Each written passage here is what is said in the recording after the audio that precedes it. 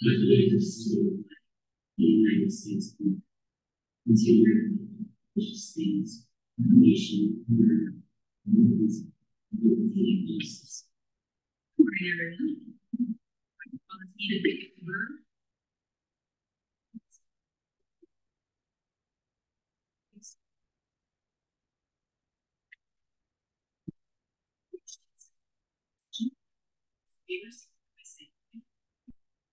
this meeting,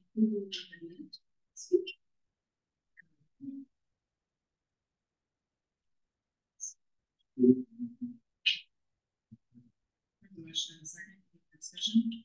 If not, those in favor signify by saying aye. Opposed? The third on the agenda is draft of secondary road getting utility.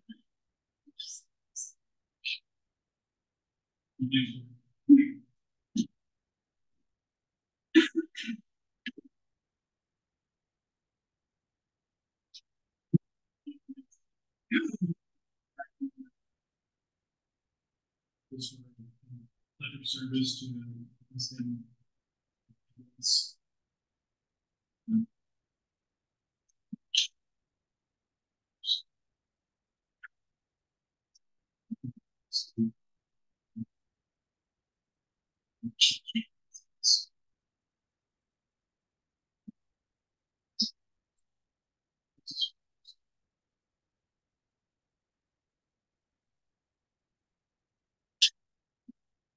Motion and a second discussion.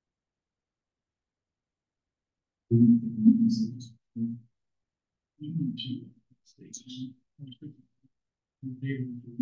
Yes. Item number 2 for payments. The amount of $240,533. Please.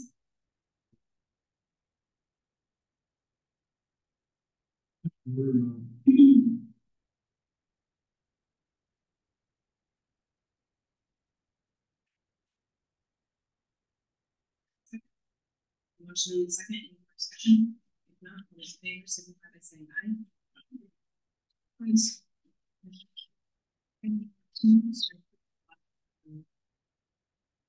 Larry.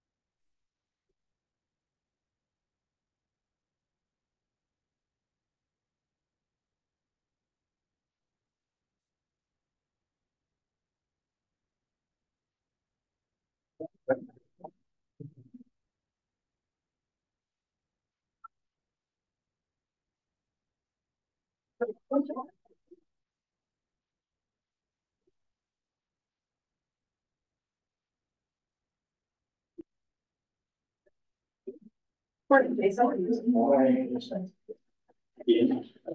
have Jason on the agenda this morning so we can get a little bit better of a description of his budget request. I think there might be a few questions and Jason might have a few concerns that he might want to go over as well. So Jason, if you want to take the floor. Yeah, sure. First of all, thanks for letting me come back and kind of discuss a few things. I know my budget was a little goofy this year with some changes and in a tough budget year. I just kind of wanted to make sure we were all on the same page with what I was asking and for FY 25. I know some motions were made last Monday and passed, and I just want to discuss a few, there was two main issues with my budget, that we were kind of discussing. Basically, when we did my budget review the first time, my budget had the two columns, one for requested is what I was requesting, and then just a preliminary column. The two major changes or differences between those two columns were, obviously my requested column was I had two salary adjustments figured in, and also adding an employee, a part technician position to our maintenance staff. So those were the two major differences between my requested column and the preliminary column. So I just kind of wanted to review how those numbers are impacting my budget, and just so kind of everybody's on the same page with those numbers as you guys prepare the total county budget. So the first change was the salary adjustments. I spend a lot of time kind of looking at all my staff positions to keep them comparable with other counties our size, our staffing, our budget, that kind of thing. Our county conservation system does a statewide salary survey every year. Looks something like this. This is the summary of it, but it's a huge spreadsheet of every position in the county conservation board system across the state. So I can look at every county, what they're paying.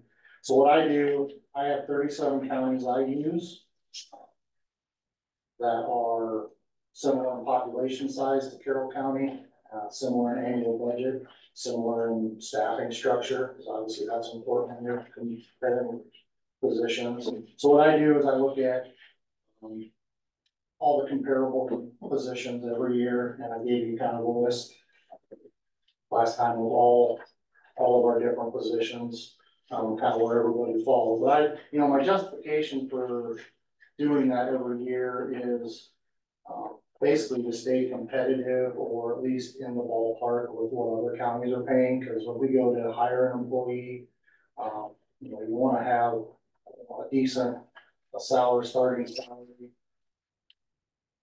for those positions. And I know I do our budget. Our director position obviously is one of those to consider as well. Because I'm not going to be here forever, so my board at some point is going to have to replace me. I just want to make that clear. It's not me just trying to inflate a number. It's based on research, what other counties are paying, and just keep all of my positions somewhat competitive with similar positions across the state. Like I said, my main reason is, when we have to go to try to refill a position if somebody quits, we need to be somewhat competitive in the job market. Just for an example, we've got in the state right now, there's 3 conservation board director positions open. They can't find qualified applicants to fill them. Warren, Emmett, and Iowa County all have director positions open that they're trying to fill right now. So that's kind of my justification for the salary adjustments. And as you guys know, my priority is always to my staff, to my staffing, salaries ahead of my own. And I know you guys voted against any salary adjustments in FY25, so if that doesn't impact my, if we have to do a 3.2% across the board, mainly these adjustments for the most part impact me to the largest extent. If you want to leave the park ranger one in there, that's not a huge number, so I would be fine with that. But my priority, like I said in our previous budget meeting, was to add an employee to my staff. So if the salary adjustments don't work, so be it. We can revisit that next fiscal year, whenever. Like I said, that mostly impacted my position anyway. So like I said, my biggest thing was to get an employee added. So I'm going to pass these around and kind of state around. So on the front, And I'll go through these numbers. This is kind of what I wanted to really discuss with everybody, was how this was gonna look. Well, I didn't want to go through my whole budget again, because basically my two columns, the requested column and the preliminary column, are basically the same, with the exception of these issues that I put on here. So, on the front is FY 25 as I presented previously to this board. So I have the requested column, and then halfway down the page, the preliminary column. So the requested column, again, was the two salary adjustments, adding the park tech position. Then we will remove 3 seasonal interns and 1 seasonal mowing position. And then we would move a truck that we're gonna budget for in FY 25. We would move that to FY 26. And basically, my goal, knowing it was gonna be a tough budget year, was to make adding an employee as budget friendly, budget neutral as possible. I know that's never an easy task, but, so basically what we were looking at is to add an employee, salary, like IVers and insurance. Obviously, the insurance is a wild card. If you're in a single plan, so what we're paying, we're probably gonna get, a new college grad or something, a younger person.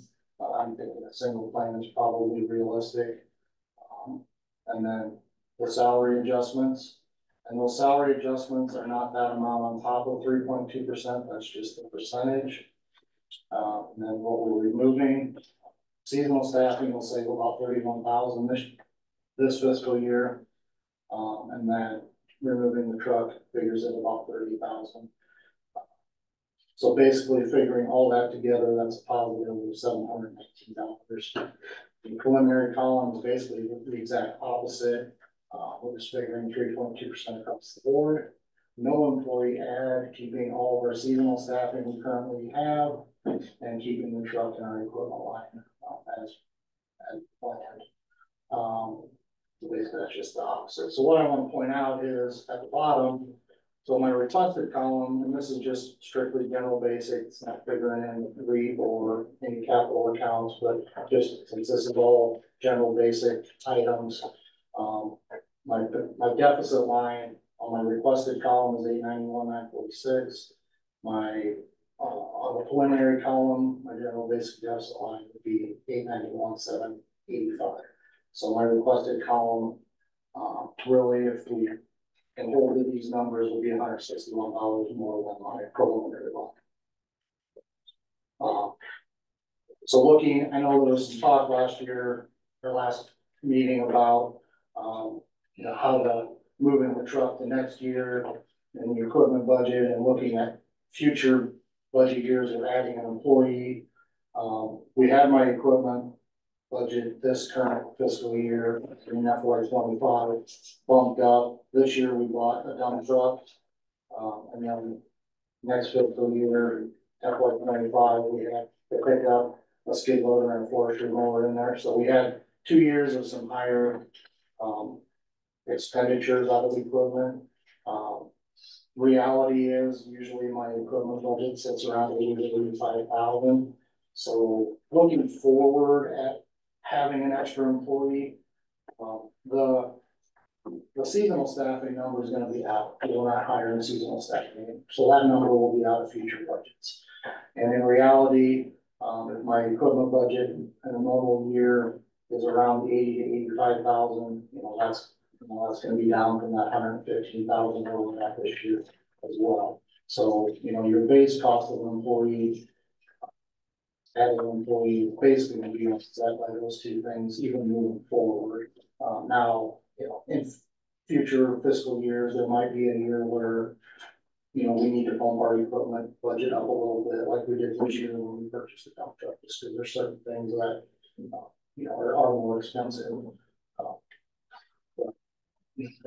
As a general rule, I think that would probably transition back to what I normally do at Monday level. So,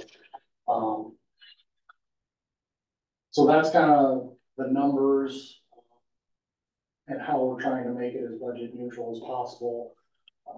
I know there's always, I completely understand having an extra employee moving forward impacts future pay raises, future insurance increases, I completely understand. But I really think moving forward, that's the best position for our staff. Just because we are really having a hard time finding, seasonal staffing. We're basically hiring who applies. And that's, we don't get any real choice in the matter. We just don't get a lot of applications. That's getting more expensive too, because counties are starting to pay, I mean, we pay $12.50 an hour for our seasonal staff, some counties are up to 16, 18 bucks an hour. So again, there's the competitive thing on what you can pay. So in reality, if we keep seasonal staffing, our seasonal staffing numbers gonna have to start going up just to even try to get applications. So that'll be something to consider in future budget years as well. Have you ever on seasonal staff considered utilizing the prisoners on their office? We haven't, we've used them in the past for certain projects. Seasonal staffing, we use them, they work a lot of weekends, nights, evenings. We start. So.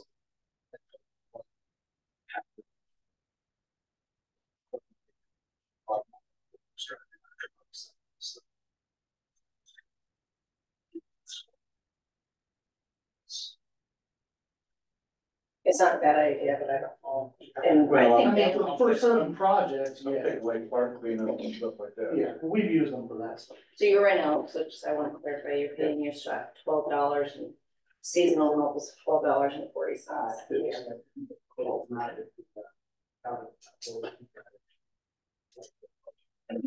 So that, and like I said, we're gonna have to start going up. We kind of try to keep that number consistent with kind of what some of the counties around us are paying, because that's kind of where your pool of employees are gonna come from. You know, it's pretty hard to grab. We always advertise at the colleges, Iowa State, public colleges that have Carroll environmental programs, but it's hard. A lot of those programs have to do some sort of an internship, but it's hard for those kids to come to Carroll unless they have a family or something you can care about, you know, to rent an apartment or something for the summer, which is like they do anyway. Maybe $12 an hour, $13 an hour. So I want to Make it recap. work, so. I want to recap this just to make sure I got it right. Yeah. So you want to remove your seasonal staffing. Correct. And if you did that, your budget overall ask goes up $719, correct? Well, that's the overall ask down below, we go up $161. Do you? So $161. Do you have that in your budget somewhere that you can come up with $161? You don't, okay. So what I wanted to, before we get too much further into it, a little bit over, so on the back side, what I did on the back side was for the requested column. I was with you, thank you, thank you, I wasn't the only one, I was like, where's he getting? Sorry. That's all right. My problem. On the back side, the FY 25 adjusted, so what I did here, on my requested column, I took out the two salary adjustments. Still leaving the employee in. If we take out the salary adjustments, still remove our seasonal staffing, still move the truck to next fiscal year. Preliminary column would stay the same, there's no changes in there, because we're doing 3.2% across the board. So if we look down to my requested general basic deficit line, we'll go to 887, 823, and my preliminary column obviously would stay at 891, 785. So my requested column, if we do no salary adjustments, would be $4,162 less. If we do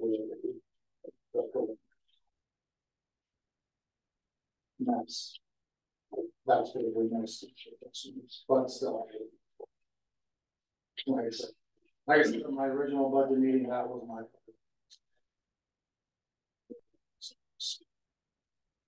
I'm not trying to persuade opinions here on the board, but I will say, Jason, you have always gone to bat for your employees. And I remember 2 years, was it 2 years ago?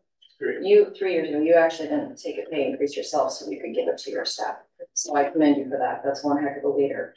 I just wanted to make that known that he actually chose to take a 0 to give it to the staff. Well, and it's your staff is what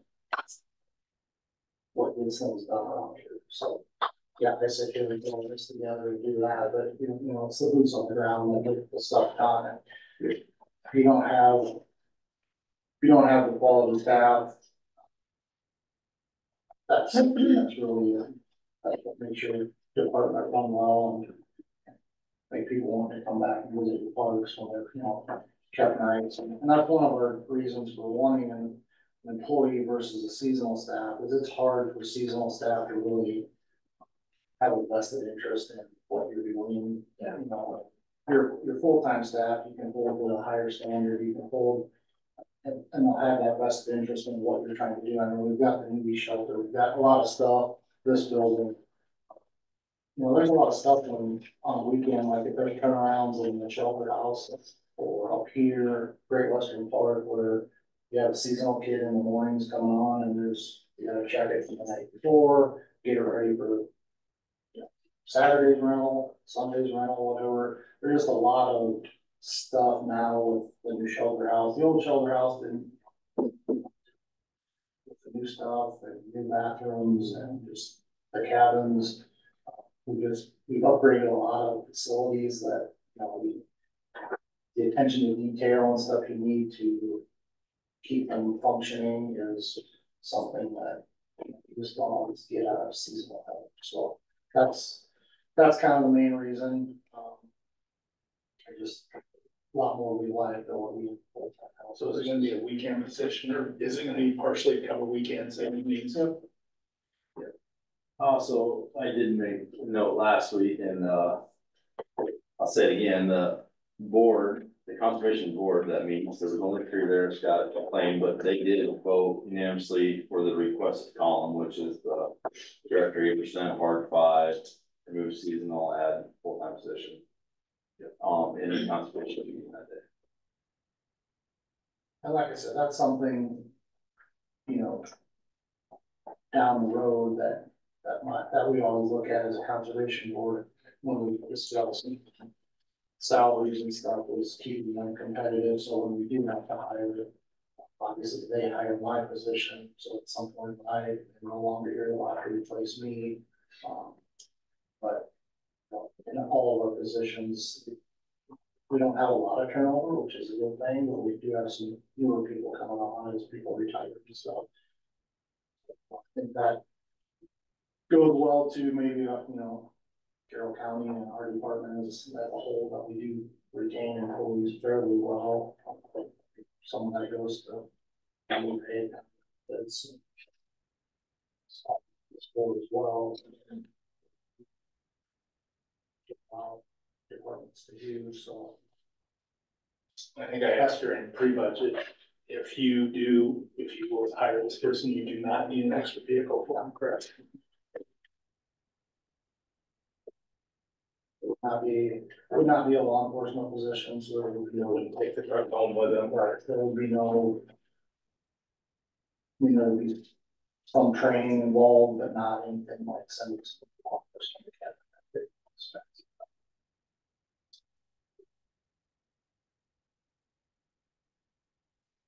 I just wanted the chance, I know there was some motions made last time, and I just wanted a chance to kind of explain, just so everybody was kind of on the same page with how this is really impacting my budget, and give you a chance to ask any questions.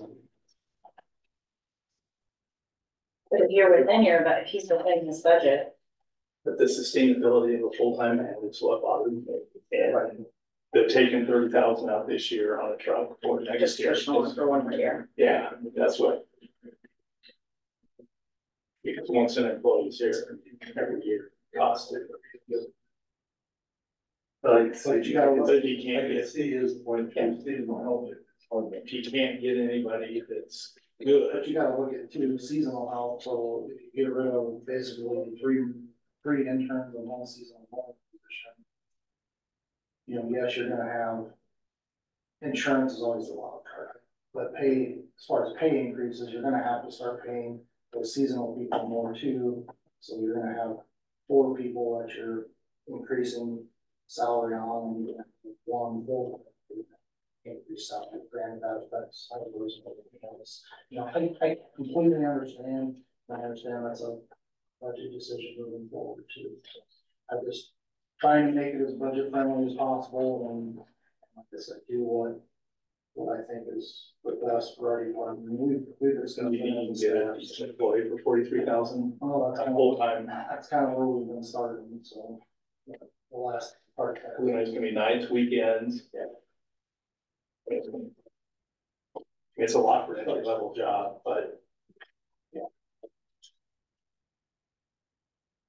Does anybody else have any more questions? No, I appreciate what you said earlier about Jason. I remember when you did that. That's the thing I hate about this part of it. But, you know, I don't think, you're kind of sitting there with a lot of doing insurance, right? Not against you. Oh, what? It's not personal, it's just. I can see his methodology. I 100% understand if he's presented it well. And this is the 3rd time I've heard it, because Mike and I did pre-budget with him. Well, thank you. Yep, absolutely. Thanks, Jason. All right, item number 5 to review and discuss fiscal year 25 county budget. So Courtney went ahead and sent this all out. I know, pretty sure everybody has gone in and had extra conversations. I know there's a couple things. We can move, taking items or money from our nonprofits, Carroll County Group Partnership, and a few other things from loss instead of general. But Courtney, do you want to kind of go over? Sure. So after the nonprofits and salaries were all set, insurance was decided. I did a bunch of running around because that changed everything. So when I did that, I was still concerned with what was in the rural fund. It just didn't have enough reserves at the end of the year to sustain itself until we start collecting taxes in September. So, I mean, I just decided, because we talked about lost money, and I'm like, well, just for the sake of talking about it, I put $150,000 of lost money in the rural fund. Just to bump up the reserves. I have a couple problems with that. Number one, it doesn't change the levy. So, I mean, usually when we use lost money, we're using it to lower the levy so the taxpayers get that benefit.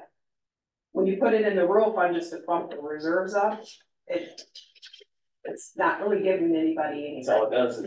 And the next thing is rural already gets half of it. You know, they're already getting half and now they're getting some more.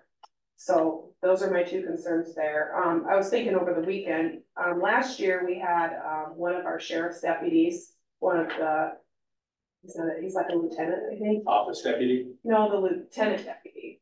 Yeah. Anyway, he was always paid from the general fund, and last year we were kind of moving things around just to get things to work. You know, the rural fund, the general fund looks good, so we could possibly move that employee back. And if I remember right, it was around with benefits and everything, just under $100,000. So we could do that if you guys wanted to do that. But that's just up over the weekend. So really, The other thing you and I talked about was taking some money out of secondary roads property tax. And possibly you could possibly, refurbish it with lost. you could. It kind of depends on what the board and the roads department can come to an agreement on, but obviously if you reduce the ask from the rural fund, because there's really not a lot of expenses that come out of it. Like 2.8 is going to roads, and then the remainder of that is just our rural service deputies. So there's really not a lot of places to make cuts there, other than maybe possibly moving them to another fund, but Cause I would like to see that 150 instead of going into the rural fund just to cover it. I'd like to see it go in the supplemental fund and actually lower our levy. Cause that's what we've done in the past. That money was used for tax relief, cause the rural already gets tax relief. And the urban, The Zach said we could take as much as we want, oh, so. nice. Up to 300,000. No, I did not say that. Did not say that. I did ask Zach how much we could, before effective road use tax, and it is a fair amount, so. But I don't expect Zach to do that, but I would. If we can utilize some of Zach's, and if we have to, ship local option, Well, we maybe talked, some of it back. yeah, we talked about $150,000 of lost money going to supplemental to lower the levy, and on that 40-acre tract of ground, it was saving $4. I know that doesn't seem like a lot, but you could put a little more in there too, Just. So it'd be 376. Hmm? 150,000 would be 376. On that 40 acre. I'm not looking at that sheet, but Okay. I'm sure your math's right. Okay. Yeah. And I do wanna also point out that sheet I gave you that kind of shows the breakdown is kind of deceiving on the house, because I did my own. And mine increased about $90. So I think if any of the properties had, I think the one we're looking at had about a $23,000 increase on their value. And I think, if I remember right, mine was around 80. So there's gotta be somewhere in the middle there that if it didn't go up too much, your taxes will go down. But if it went up significantly, the taxes are going up. So this thing there, it says, oh, it'll decrease on a house, that's just that particular home, because mine went up about $90. $223,570. So there again, I think that just goes to, if we can get any lost contributions, put it in supplemental just to lower the levy. And that'll help.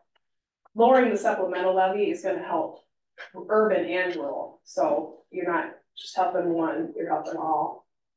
And we can't really mess with the general and the rural levies because they've already reduced those. Well, you and I talked, we don't wanna get that general levy any lower than what they've got us at. Well, if we go Because lower, next then they're year's- gonna cut it, yeah, Yeah. and we're already.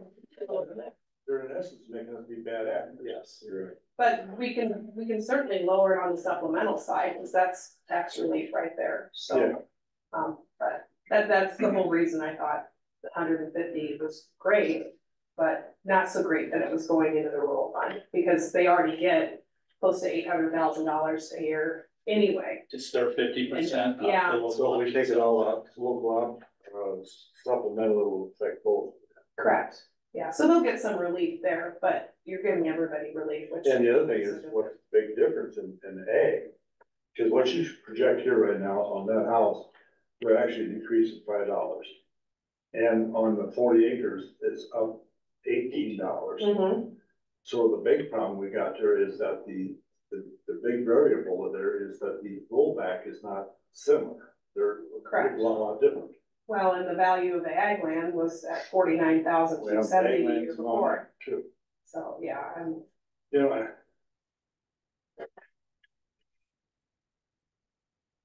You know, the thing is, people look at their tax bill, they always think that everything is done on the county's back, and it's not. There's other legs that are involved in this thing that are going up probably a lot drastic rate than what we are.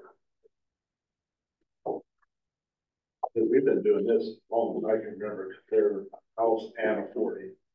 Yeah, That's and about then the best commercial, guide and that we obviously have. commercial changed quite a bit, because it's not 90-10 anymore. That's what I thought, trying to get to Senator Saturday, but we are concerned, because we watch this every year. Yeah, And there's times you're gonna have to do some changes because of things, projects or whatever. And things have changed in the last couple of years because of the debt service gap. yeah. Luckily, our debt service is super. 65 cents, isn't it? Yeah, and anybody that's ever jumped me about that, I said, well, they haven't borrowed money since they built the courthouse, so there's that. And, All we're paying off now is 6 in the jail. yeah, And you gotta remember another thing, there's nothing wrong with borrowing money. Because by borrowing money, people, the ones that are in tip are also paying for this. Correct. Or otherwise they're not paying it. But I feel that service levy has been not abused at all.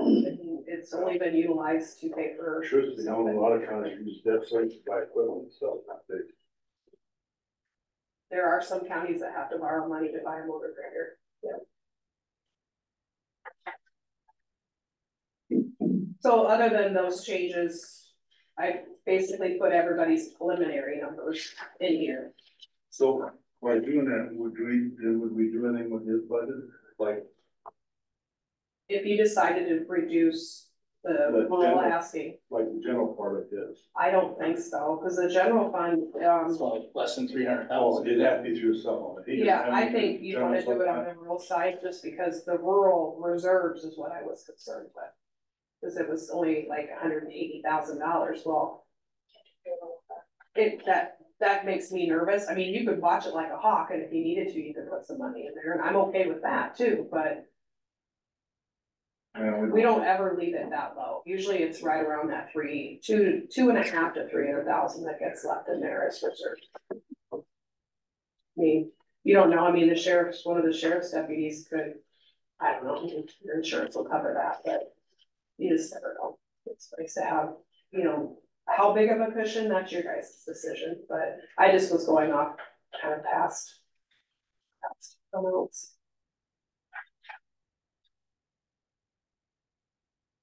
What did you moved to 150, Mm-hmm. and there's still how much in the? So, But that 150 wasn't to lower the levy, it was To Increase the to increase the reserve, Yeah. so there was no. which I don't like No, as a taxpayer. well, there's no direct correlation. No, which is, and, looking at the lost fund, estimating at the end of this year, there'll be about $1.1 million in there, which is, pretty significant money in my book. Part of that's gonna be for the HVAC. Well, we've already taken that out, That's all. because we did a good job of making sure there was money in there, because we knew that project was gonna be more than our ARPA money. But we estimated collecting around $770,000 to $800,000 cost. And then we have some small revenue coming in from Maple River and Mount Carmel paying back their loans. With 150, and then there's some other things that are coming out of loss next budget year. I think the surplus from that year was gonna be around $300,000. So if you didn't spend any of the previous reserves, you'd be at like a $1.4 million, which is healthy, Yeah. I think. So I mean, you don't have to use 150, you could use 300 if you wanted to. Use $1 million, I mean, the money's there, it's just how. How low you wanna go, I guess. Cause right now the supplemental levies, I don't know, it's on the page. Yep, that's almost 80 cents. And that is up from last year, so. So we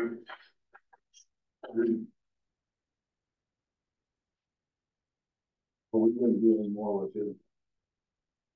Well. I feel like the bad guy when we talk about this, sorry.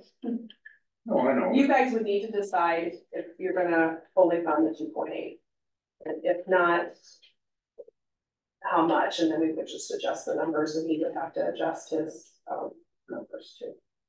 What we talked about with the 49, what you said.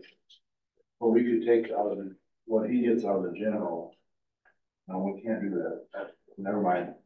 But we won't screw it up. What does he get out of that? It's 300,000. What is it? 289. 285, yeah.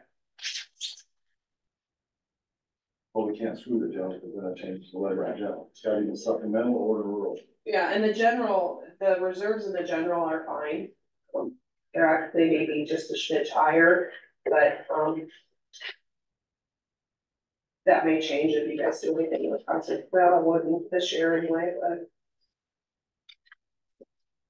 So right now, the rural levy is going up, I'm just gonna round for easy math, about 22 cents. And then the let me backtrack. The urban levy's going up about 22 cents and the rural is going up about 15 cents. As it sits right now.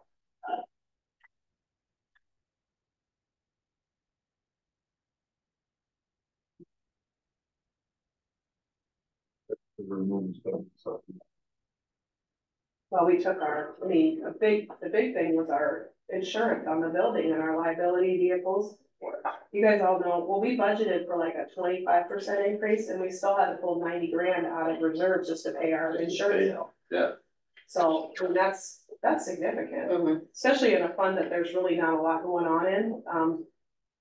Supplemental pays the FICA and IFRS for some service area 1 employees, mainly the ambulance, attorney, jail, and sheriff's office, and then it pays elections, and that's it. And now we have more insurance coming out of there,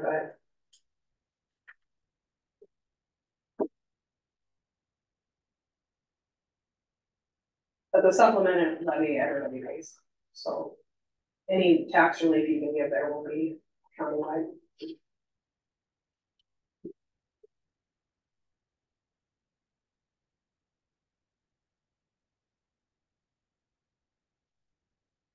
That's a magic number.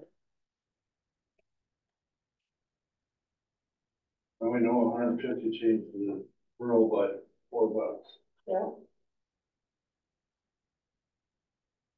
This last year, we did 300,000. We did 150 in the supplemental and 150 into the general fund. But that makes the conversation any easier. So last year was $300,000 every year. I think we need to move at least 300. That's my idea. Into 150 supplemental, all of it to supplemental. Help by all the levies. You want the 150 to make sure bring it down stuff, right? Pretty good. Sure, you moved that. Or this is proposed with 150 in that. Yeah. I mean, the 150 right now is coming it's actually going into the rural fund. Yeah, So- well, we leave that alone, right? We can, Yeah. And if you wanna fully fund the secondary roads 2.8, you leave that 150 there, but then you do 150 in supplemental, because you're talking 300 total. It's kind of two conversations. Yeah, how much would the 150 one in supplemental help the rural and would it be? Gene and I did it, it was about $4. okay. 40. That takes it from 380 to 376. Right? Yeah. Then if we, Would be an increase of 60. if we took another 200 or 300,000, that wouldn't affect that'd be basically use up all our current 2025 flow. And leaves us all that others there for reserve. So that's why I'm thinking we need to move 300,000, and that would take care of also decrease urban a little bit more and rural. Okay, so you're proposing 300,000 into supplemental to lower the levy. What about the 150 we have in That's rural? what we got it. No, but my question is it 300 above the 150 or is Yeah. it 150, 150? So I'm getting it, that would basically, So you're saying 454 is yeah. Cause you got 150 already, we go I another do. 300, that's basically use off our local option for the year. Yeah, my only concern was when I did that is we've always used it to lower the levy. This year, if you leave the 150 in the rural, you're not using it to lower the levy, you're using it to bump up reserves. Well, the only thing we could do is take, lower his 150,000 and then give him 150,000 local option. Yeah, that's the same thing, I think. Yeah. That would lower that. No, because when you talk about the rural fund, the 150 is not lowering the levy, because the levy is staying at its max. And the levy at its max is not enough to He sustain doesn't it have, to the end of the does he have anything come out of supplemental? year. No, he has his own fund. Okay, you're supposed to have that in some. So. I mean, I could, if you want, I can run the numbers of what it would look like to move that, employee I talked about at the beginning. That was always a general fund employee. We could look at moving him back to general basic to see how that would change. Yeah, because we would not have to increase the levy in order to do that. on any, you know, and it would bump up the rural and income balance a little bit. Yeah, that's the only reason I put it in there is because we're gonna have to do something. I mean, yeah.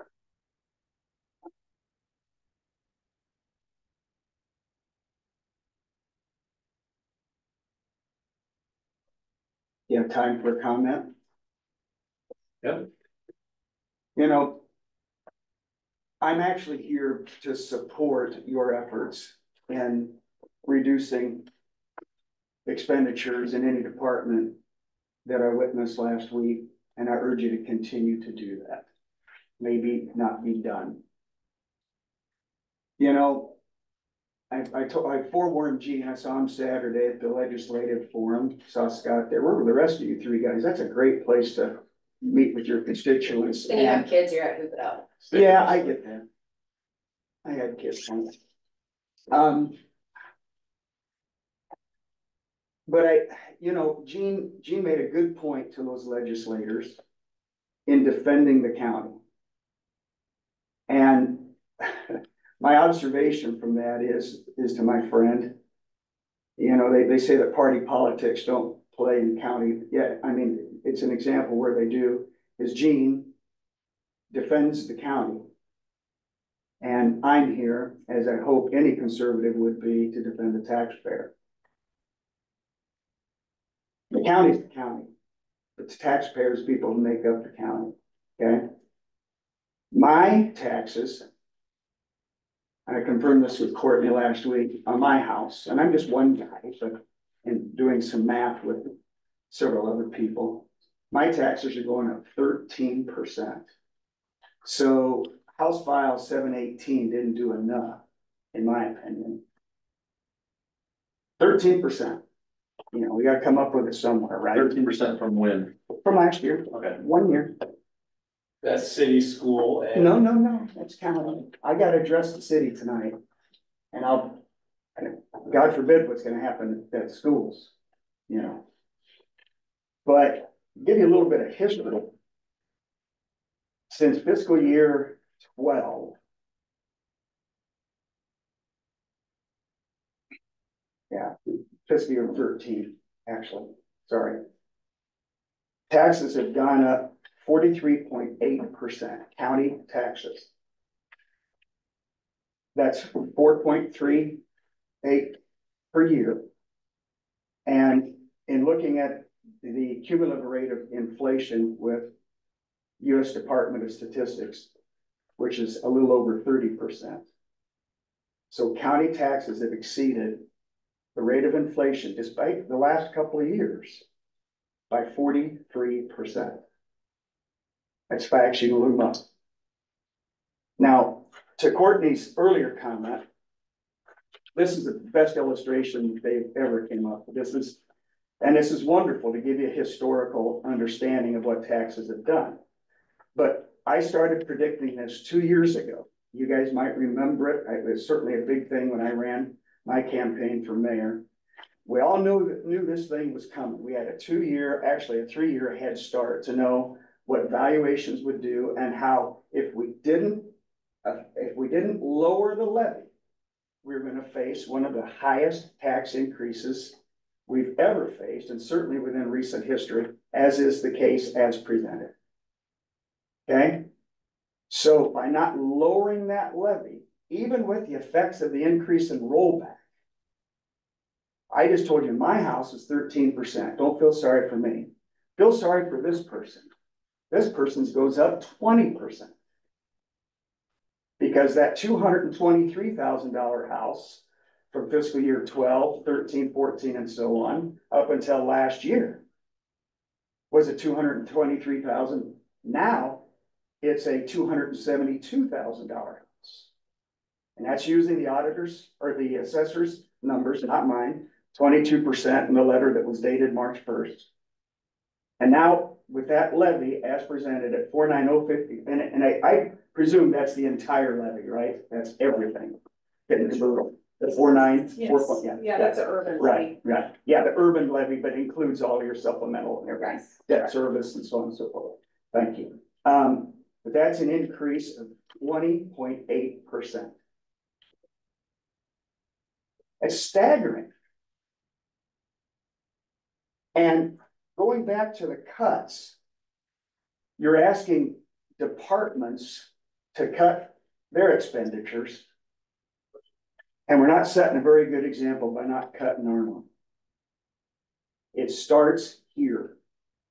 You need to be the example as the leaders of the county, as the supervisors, approving the budget and approving what levy goes into place.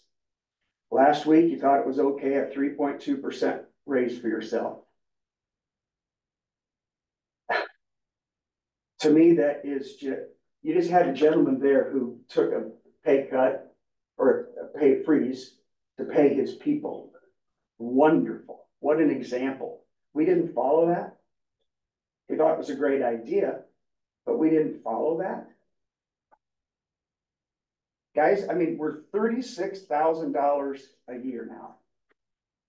This is staggering. I think it was said last week that the salary rank is 58 out of 99, which I did confirm. Carroll County. I can confirm that for you right here. 58 or 99, if you're looking at the same thing I am. I took it out of ISAC. We're ranked 32nd in population or 58th. Yep. Right. Yep, which looks good initially. But hold on a second. 53 of those 99 counties have 3 supervisors. I'm not advocating for 3 supervisors. I once did, but I think it would be a bad idea. The other, by the way, you might want to look into this. It shows you guys as full-time, but that's just, you're in the full-time column. But anyways, that's beside the point.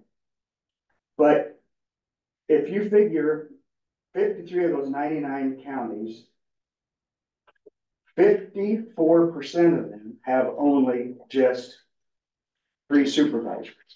If you look at the total tax ask that 5 supervisors at a 58 rank versus what the 3 do at any other rank, I come up with the median, okay, the median ask about 3.89 is significantly lower than that. It raises you up to about the top 20. I'm not here to talk about job performance, whether it's due, whether it's worth it, whether it's not. We can all, the one thing that I think we can all agree on is it's the best paying part-time job in the county. I would also argue it's probably the best job in the county. I know it's tough this time of the year. I know it's tough come compensation board time of the year.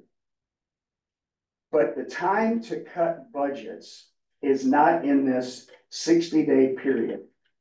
It's 365 days a year. And some of the decisions that we have made that led us up to this point by growing the county, adding positions, so on and so forth, is why you're in a pinch that you are today. And it's like, now we got to figure it out. Yeah. But, you know, that's a, including IPERS, that's about a $6,000 get right there. I know how you voted. I know how you voted, but you 3 guys didn't blink at 3.2%. And I just urge you to just really put it into proper perspective. And someone said, well, we won't have anybody run for these positions again. You got to keep it attractive. Someone was me. Yeah. Stephanie, we had 4 people run for 7 positions at school board, and they pay Zippo. I say BS on that. I understand there's 3 guys running just for the seat that she may vacate. So in a perfect world, I'd suggest you cut yourselves, but at the very minimum, freeze it. And we're talking budget right now. I got the floor. I want to talk about a couple things, but this is your meeting, but I'd like to talk to you a little bit at some point about how you're making motions and the concerns that I've got with, when it's appropriate, whenever you want. I mean, I'll do it right and take all of 5 seconds. But, and then, you know, a little bit more about how subcommittees are going, but, thanks for getting this back on the watch list. I'd like to see minutes of subcommittee posted on the website at some point too. When you say subcommittee, what do you? Yeah, subcommittees like, conservation, like, I know Board of Health puts theirs on there. yeah, On there. You can probably go to, like, I think you can. ambulance board, childcare, RSVP, any subcommittees that these guys are going to, you know, they used to be available, but that was back with the old website and maybe just thought it was useless, but let me just talk, if you don't One more mind. minute so we can continue with our meeting, please. Yeah, you want me to or don't want me to? You can have one more minute. Yeah, the motions, when you guys are going through these line items, you know, like you did last week, and you kind of had your discussion and so on, and, you know, these guys might be, some were in favor, some weren't, they kind of went around the table and how y'all, but when we say, well, we don't have to make a decision now, but we'll have to make a decision eventually. But my concern with that is, Stephanie, is that, and I don't expect everybody to get their way, but you don't get a chance to individually vote on your position on that different line item. What you're forcing people to do is to vote on the whole budget, okay? And it could put someone in an awkward position. Well, I didn't get along, or I didn't agree with these items there, but am I gonna vote against the entire budget as a result of that? I think it makes perfect sense, and we used to do it that way. Where you say, all right, CADC. Make a decision, boom, done. Motions, second, done. That's in your budget now. Okay? You mean Vote on that. Individual items, whereas say, well, we don't have to make a decision now. You know, I mean, at some point you gotta make a decision, but when you lump them all together, that places a person in a pretty awkward position to say, well, now am I not gonna support the entire budget as a result of that? You had suggested that, well, we don't have to make a decision now. Well, I think so she had something to put in her budget. That we can put it in there and get some figures, Yep. where we're at, and then we can go back and vote on it. I think that's. Because we still need to lower. It'd Okay, be nice to be able to have that. will opportunity. you vote on them line item by line item or as the total budget? We could do that. I think We've done it both ways. We've done it both ways, It's been a yeah. couple of years, I think. I mean, I understand. I'm just witnessing what I saw last week and the Well, week I think we before. were doing that just so she had some numbers to work with. But I get where you're coming from. I hope Mr. so. Mayor. Yeah, no, I do, I understand. And I'll take critiquing as much as possible, I mean.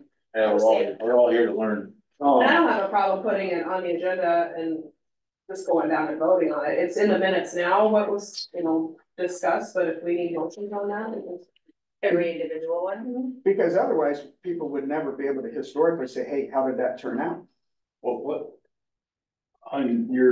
Since 2012, you're saying your property tax went up 40-some%, right?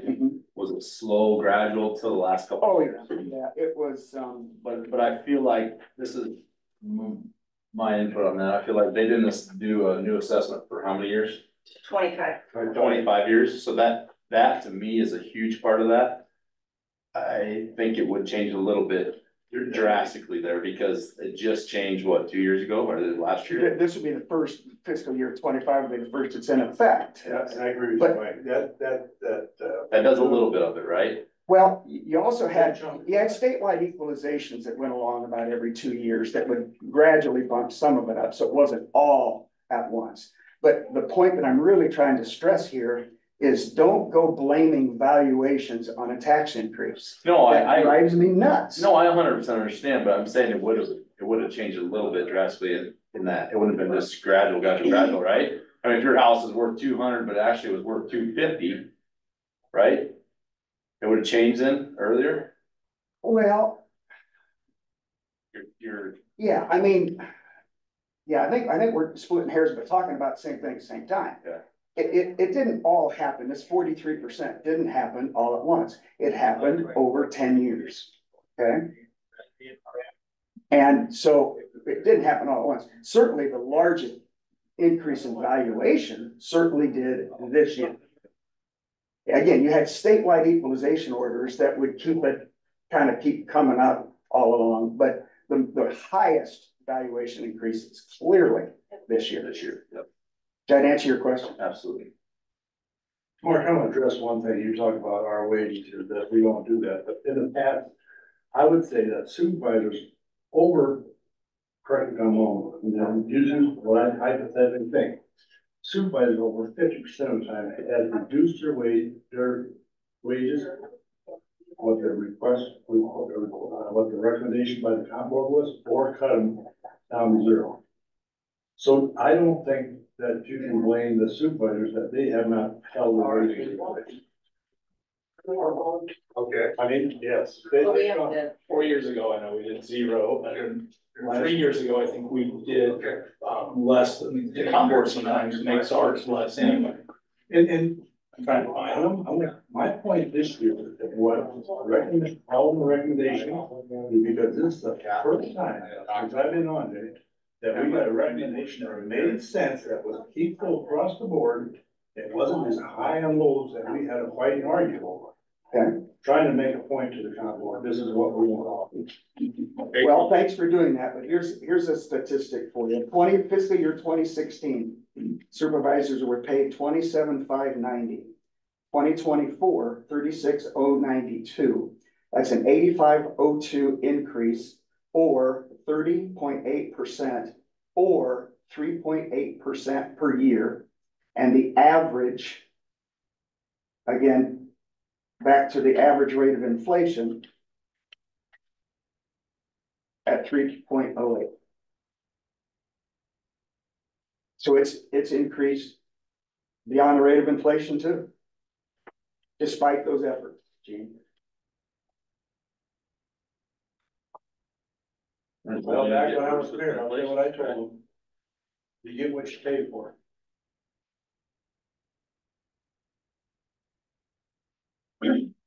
is it just the supervisor raises that, are you referring to the nonprofits as well? Nonprofits, I didn't do any calculations on nonprofits, but I'd be glad to do so. The supervisor's raise this year will impact the budget $5,774.72. Including IFRS? I just went off of the same numbers that you utilize and I did a 3.2%. So now it would not include IFRS. So let's just say, That's $6,000. yeah. Like I said. Thank you. You're very welcome. Thanks Thanks for for your your time. humor. Thank you, Mark. All right, the next item is, well, actually, it's back. I need to know what you want me to do.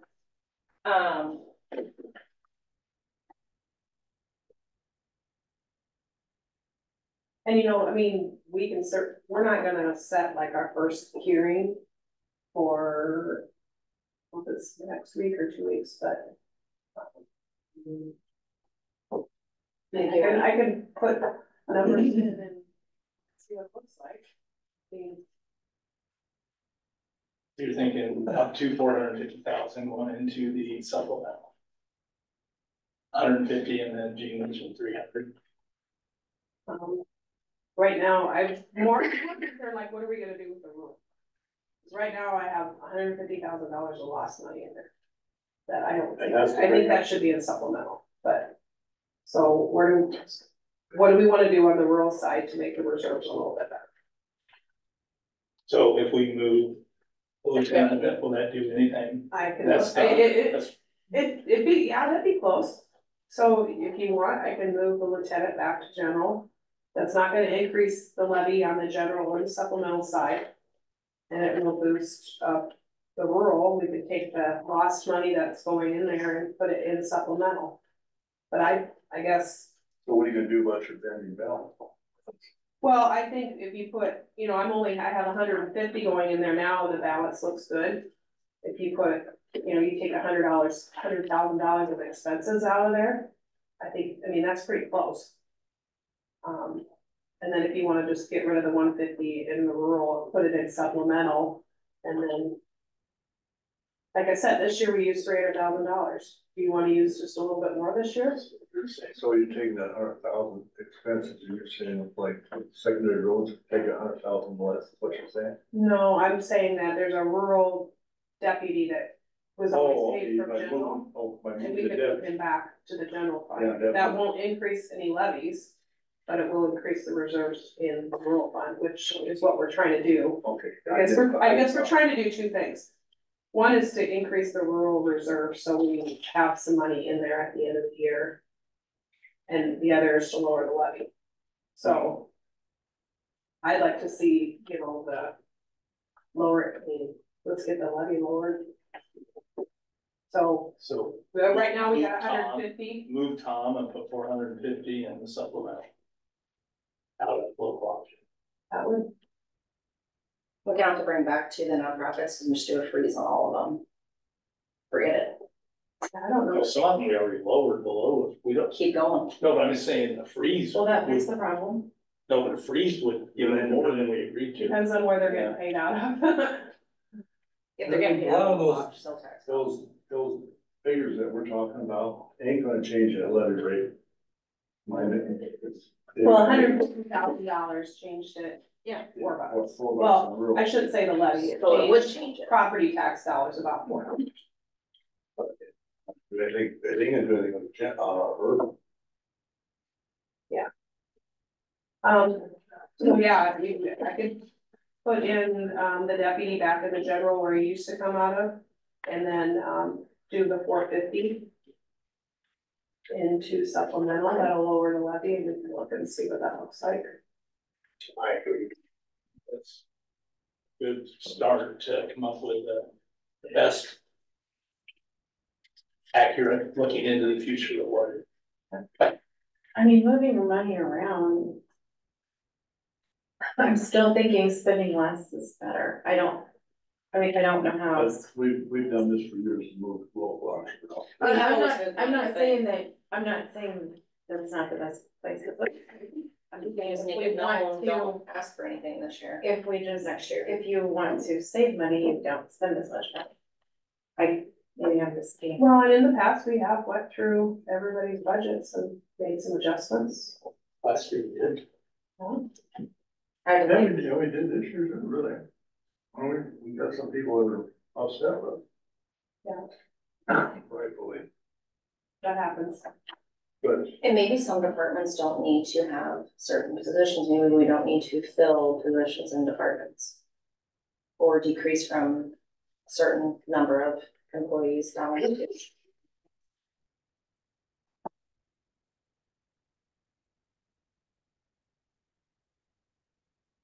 You guys, I'm gonna allow the board to make that as a decision as a whole, if we want to go back through every department or try to, or. let's see if that does. And, what we're gonna do, present what Jason did. I was like, oh, you're good with that, I don't think you're gonna fit it. It's not really an action item. And he's actually just shuffling stuff around his budget and make it work. But we still have to sustain it employees. I understand him not wanting 3 part-time help that you can't count on and that don't wear a full-time Carroll County conservation badge.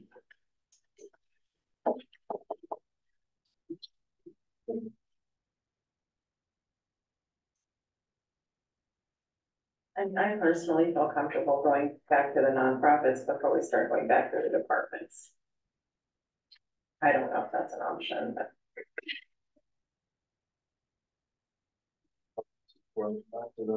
I think we did. I think we went We through a scrubbed pretty pretty good good. job on that nonprofit.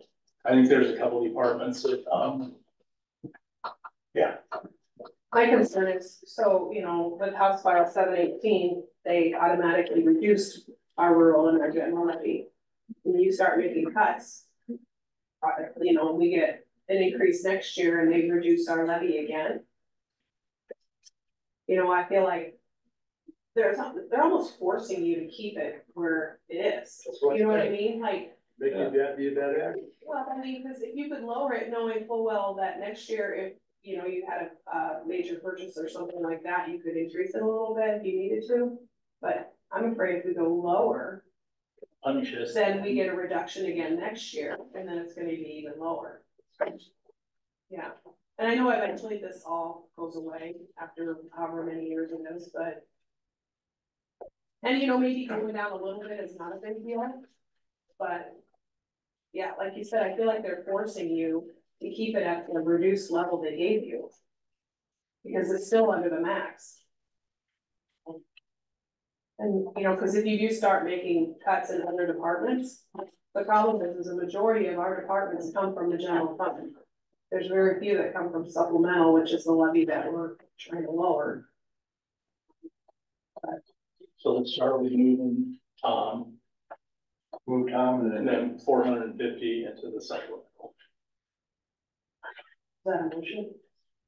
Does it need to be a motion? Because these are just calculating, all we're doing is giving you numbers to figure. Okay, I'll put it in the minutes, that's what we're gonna Okay. do, and then we're gonna review. And then we'll have new numbers again. Can we do a scenario where we do that? And freeze, just a scenario. The nonprofit. Actually, freeze and nonprofits. Well, The nonprofits froze. The nonprofits already froze and we went below. Right? We went $34,000 we knocked off of last year's. Or last year's. I agree with Mike, we probably hit that. I don't know. They did them harder than you ever have. My opinion. okay, then I don't understand the median workers. You don't understand what? Well, a lot of them Froze mean same? reduce. No, they all got decreases. Right, they got decreases. We added that one. The 1,000. Okay, so. Okay, I don't know. I can do whatever you need me to do, it's just, Courtney, would you please, move Deputy Tom? And add and run the numbers on putting $450,000 into the supplemental fund from local options. For us to see how it affects the rural and urban.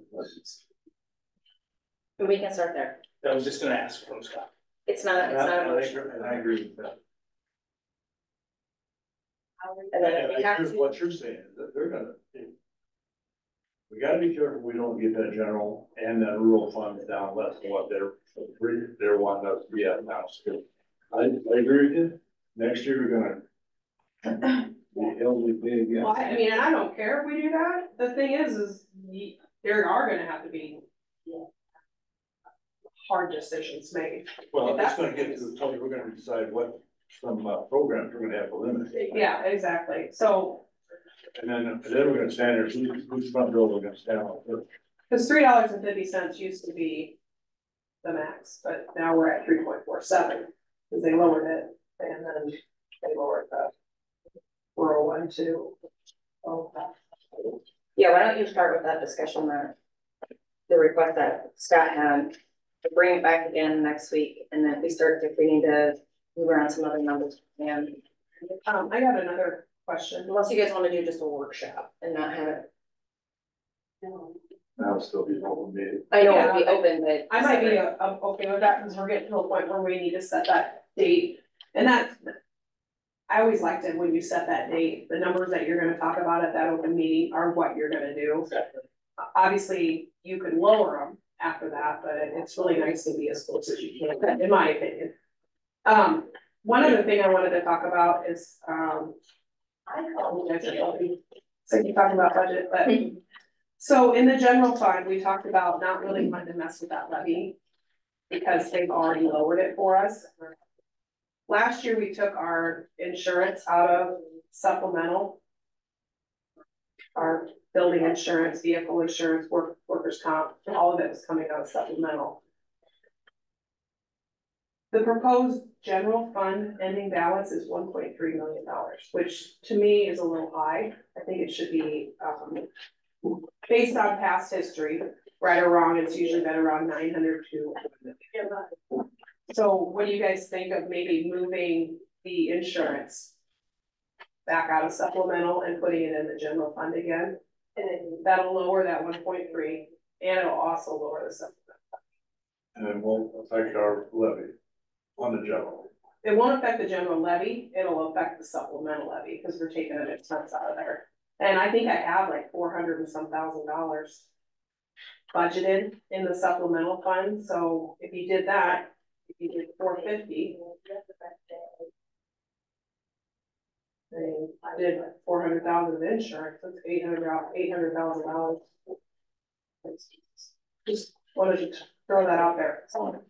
Because we're asking for 1.3 million in the supplemental fund, so if you lower that, then I think, and I'm just kind of looking at the numbers, I think your levy would be actually less.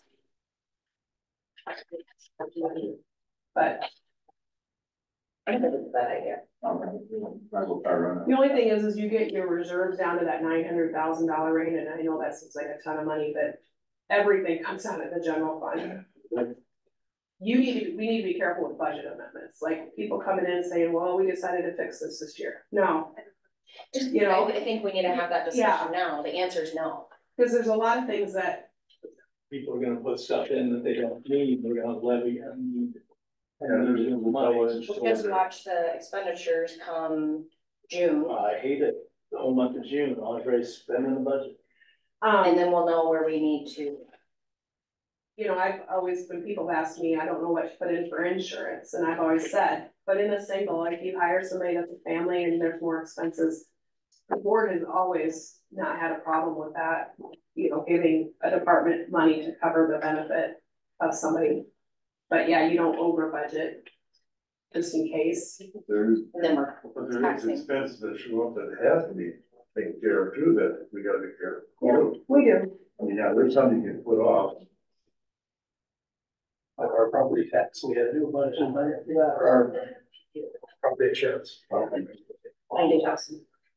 Mark's got the same word property tax now, property. Insurance. No, I brought that up Saturday. So are you okay with if I put, then, just to see what the numbers look like, take the insurance, put it in the general fund, look to see what our reserves look like in the general fund, and then look at what our levy looks like? And I mean, you can always adjust that $450,000 of loss too. Like I said, last year we used 300,000. So. I have no problem with it. Okay. Go back to conservation. Real quick comment on that. Historically, we've always had very healthy reserves, arguably a little on the long side, which means we're overtaxing. But it does benefit your bond rating to have those healthy reserves, which is moot unless you're planning to borrow again. We're not borrowing anymore, So, no more capital projects. So now you know where I'm going. You say that now. But it also presents itself, so when there's opportunity come up that you can take advantage of too. And I'm going back to when my days as a mayor, we were able to pay off a loan, and we were not able to borrow or tax for it, but we happen to have the money there to build a tower, and we just shipped stuff around. By having that money there, we're able to do that. We do that. We paid off the sewer loan 75 cents on the dollar. I don't know how many years in the past? It's a big savings. We were not able to do that unless we had it. So there is some opportunities in our shut royalties. So yeah, by doing the insurance, you lower the general fund down to probably in that $800,000 to $900,000 range versus the 1.3. Maybe we just do part of it, we get too low. Well, the thing is, we don't know, like, we're guessing what the balances are gonna be at the end of the year, all that stuff, so. To me, you could budget to give it 450,000. You could budget for the insurance to be what it is, but it may not be. You may have ended at the end of the year with more in your reserves than what you thought, which kind of is the trend. Usually there is a little bit more money in there than what you budget on, because you're budgeting to spend every single penny, and you don't ever do that. So it seems like 80 to 90 or 800 to 900 is kind of low, but seems huge from the outside looking in, from Yeah. Mark's chair, it's huge. Yeah, but. I don't know. I'm not Or suggesting. maybe we do the insurance, but not Tom, or maybe we do Tom and not the insurance, you know, I mean. Is the magic number for you guys gonna be what our levy looks like? Or is the reserves gonna play into that to kind of see where we're at in those funds? But yeah, to me, it's. Well, me too. I mean, I worry about the money being in there, in order for the expenditures to be paid.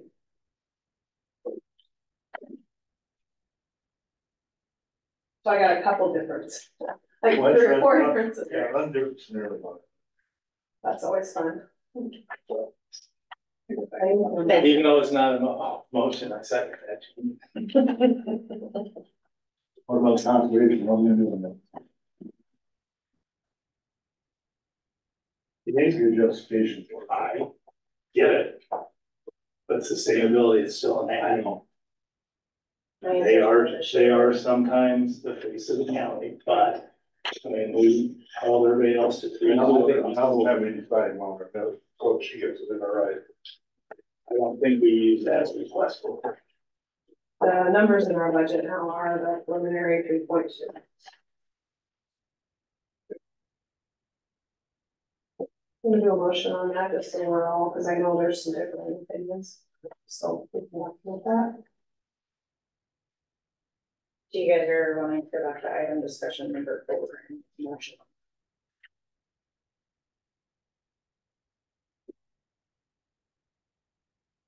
Actually, Says it says discussion, let's hold off and put it on next week.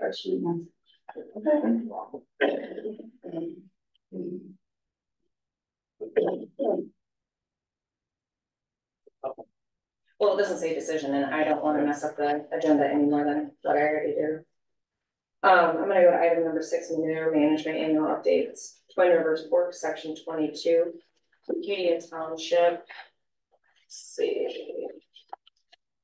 No changes. PI 235 Finisher, section 5, Wheatland Township. Added acres, changed crop rotation or optimum yields. We can go to committee reports.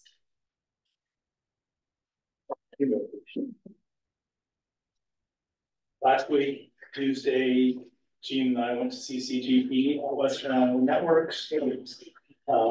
Tuesday also missed the prisoners, Courtney, but I think under Emily's direction, they did well. Yep, Jesse probably helps too, but they got what we needed to be moved. So. There they were gone.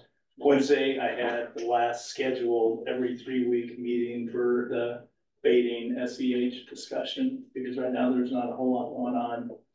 Thursday, rescheduled Iowa Prison Industries for March 22nd at 7 a.m. And I think everybody got an email on that one. Friday, I went to secondary roads, bills and claims, and this week, unless Gene adds ambulance union negotiations, all I have is Wednesday night comprehensive plan steering committee. I'll go. Let's see, last week I had the daycare, emergency management, safety meeting, sensors meeting that we had. And this week I have hazmat, Fort Dodge, and then we'll see if we have a meeting with Crawford County regarding the environmental contract. Back to the safety committee, what was the secondary of the road out here about on your agenda? Conservation road. We were just talking about the complaint that was closing the The road letter, yeah. because of this. Okay, not a safety concern necessarily, But it maybe was- indirectly. And it just because they usually close it because of safety. Yeah, okay, so indirect, okay. That's all we talked about. Oh, I just saw it on your agenda. Yeah. It was a good meeting. Last week I had, Tuesday newspaper and radio, Friday I joined the assessor budget discussion here at noon. That's mine, according to all of us were in the conference board. This week I have, either Thursday or Friday, we're meeting with this on the Crawford County Environmental Services. Tuesday CCGB board meeting, there was a lot of talk in regard to, ribbon cutting for House 712. Some updates on Highway 30. There was a lot of discussion in regard to the budget meetings between the city and the county that talked about. And talked about doing more reporting for the city and the county. And then, let's see, Friday I had conference board. And Saturday was the legislative forum. Sorry. I spilled my guts out of the legislative forum. And then Wednesday, I have Rolling Hills board meeting. Thursday, a new opportunities board meeting. And then last week, I also did a lot of discussions with all the Zach and stuff in regard to budget. But then we'll see once we put unions back on board here to kind of wrap that up. Last week, the assessors meeting. I don't know if I should start printing off every email that I do, or how do we want to go about this? Do we need?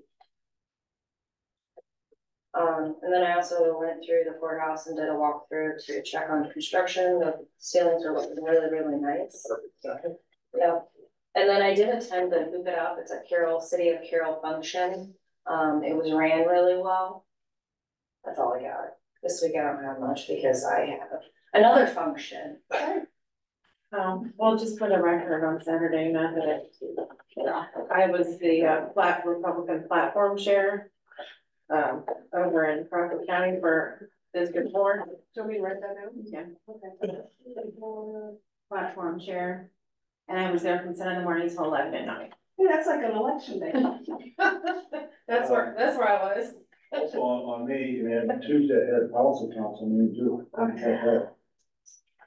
Basically to a lot of reportings on human resource policies and procedures, and also the selection criteria process. We approved that. So, and Thanks, Bob. Yes, thank you. That's cool. That's cool. And no reason is here to hear that. Next week, I just have that put on there about the conservation. And then I'll probably have a budget discussion on there again next week, and I'm not sure if next week's the date I wanted to set a public hearing for that first hearing we have when we present what we're proposing. You need a 10-day notice for that? Yeah. We, can you preliminary put, environmental services on there if we do meet Thursday or Friday? Yeah, just let me, shoot me an email, let me know. Yeah. I'll just write it down. Write it down and then. Because they may have to take it to their board, which means Yes. next. Might have to wait another one, but. Okay. I don't really have anything in the next week. Okay, motion to adjourn. Oh, second, any more discussion? That's good. Not all those in favor, signify by saying aye. Aye. Opposed, motion carries.